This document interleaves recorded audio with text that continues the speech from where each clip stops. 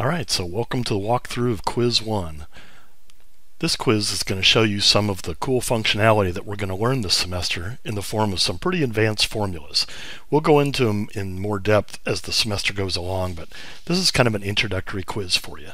So I've copied and pasted the steps from the quiz over here into the side so we can easily refer to them. So these are the instructions out of the quiz. So type auto loan calculator in cell A1. So here in step 1 it says type in cell A1 auto loan calculator. Auto loan calculator. And I'll just let you know up front, if you misspell it or do the capitalization in a way that it doesn't say, it will count it wrong. So it is picky. See if I can spell it right. Lator. Then merge and center the title on the first row from A1 to F1. So highlight all of those cells by clicking and dragging across. Apply bold. Okay, it was already bold.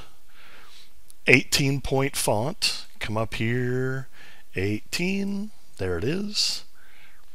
Gold accent for darker 25% font color. What the heck is that? So come over here to fonts and find here, hold your mouse over it. Let's see, there's gold accent for darker, there's lighter 60, darker 25%. And there you go. Insert a function into cell C6 to display the current date. Alright, where's C6? Current date. So equals today. Open and close parentheses, hit enter. Alright. Number 4, use the format painter to copy the formatting from range A3 and C3 to the ranges A9, E3, E9, A14, all these little headers. So copy those 3 and then do the format painter and copy there, and then do the format painter and copy there, and do the format painter, copy there, and guess what? Do the format painter and copy there. Alright, that's it for step 4. Moving on to step 5, apply the percent style with no decimal points to range B15 through B18. B15 through B18. Highlight the percent style with 2 decimal points.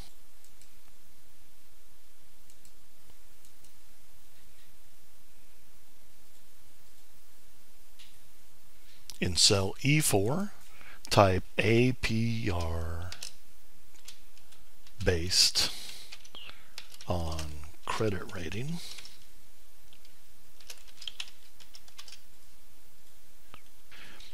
Min down payment required, and sales tax here. Next step, total down payment,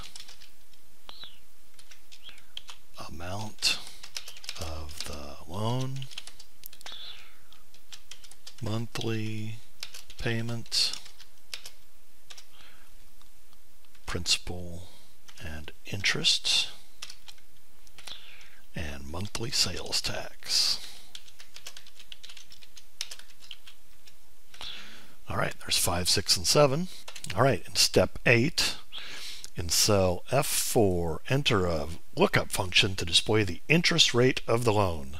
The function should reference the borrower's credit rating and the table array in range A15 through C18.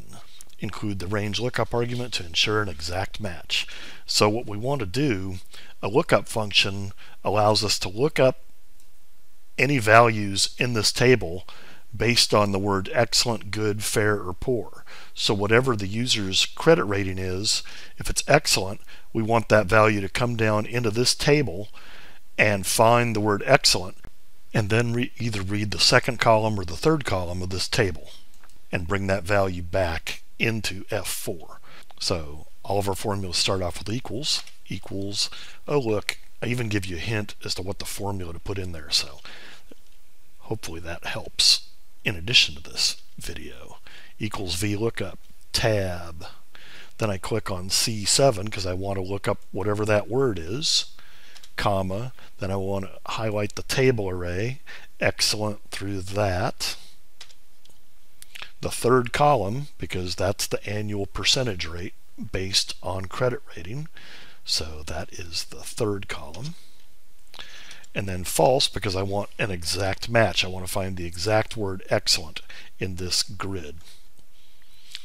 In cell F5, insert a VLOOKUP function that uses the credit rating to determine the minimum down payment based on the table array. So the down payment value is there, and the cost of the vehicle is that.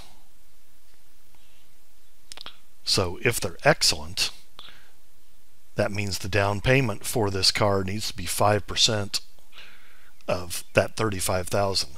If it's good, we're going to want 10%. So we're going to need a little more money down.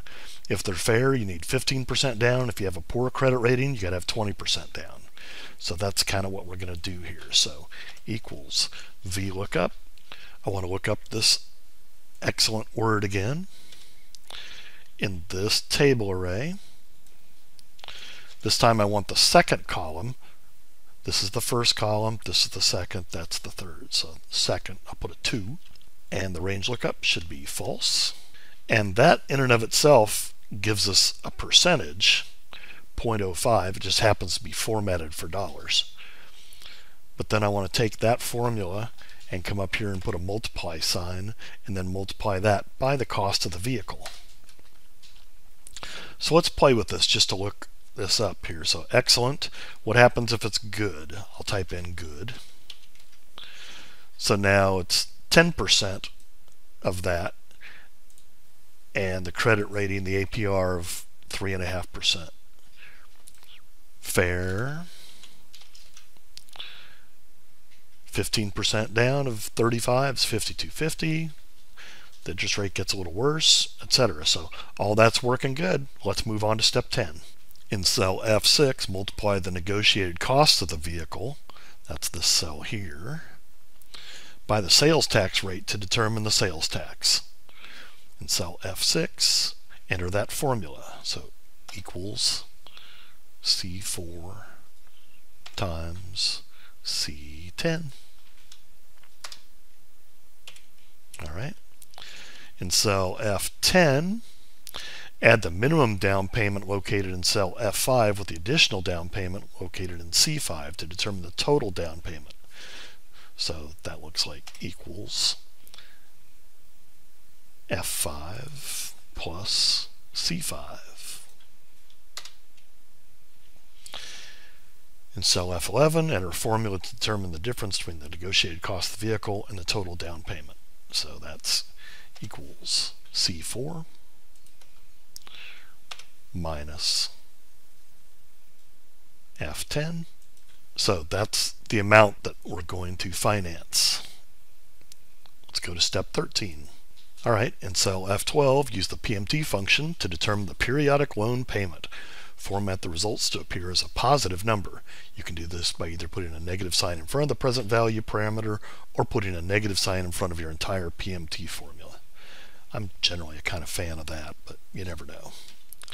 Either way works. I've got them both programmed in to work for this quiz. F12 equals the payment function, PMT, tab. The rate is 4.25%, at least for a fair credit rating. We'll change that back to excellent here before we turn it in. So that's the annual rate, but we want a monthly payment, so we have to divide that by the number of payments per year. So that's 12 over here. And then the number of periods in the loan, if we have 5 years at 12 months, that's 5 times 12 or 60. I'm not a fan of ever hard coding or typing in the number 60 here. I would much rather you point to the cells over here and do the math so that if those numbers change, your payment function still works. C11 times C12. And it looks like I asked you to put in a negative F11 here. So negative F11, which is the present value of the loan, what the loan's starting out at. And then close the parentheses, and it's $458.61. If we change it back to an excellent credit rating,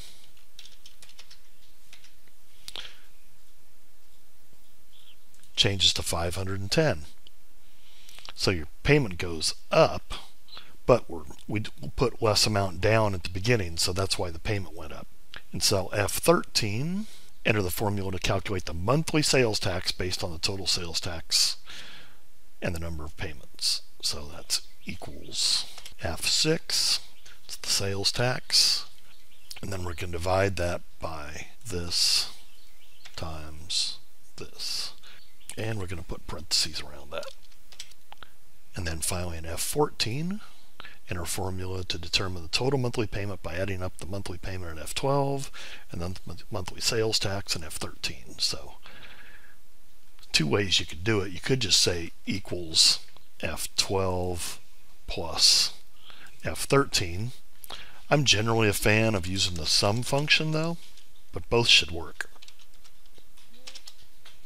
So sum, highlight those two cells, close the parentheses, and all is good.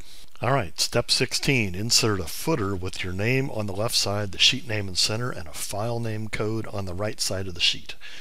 So come up here to page layout, and then click on this little page setup icon. And here we go, header footer. So I don't want anything in the header, and I want a custom footer. So left name, put your name. I don't check for what that is, but I do check to see what you put here in the center section, the sheet name in the center. So as opposed to typing the word payment in here, you should come up here and find the insert sheet name icon there. That way, if somebody changes the name of the sheet, it'll automatically change here in the center section.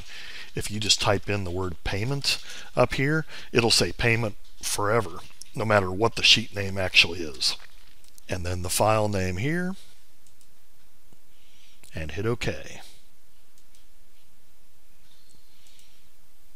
And then you should be able to submit that file for grading, and let's hope we get a perfect score.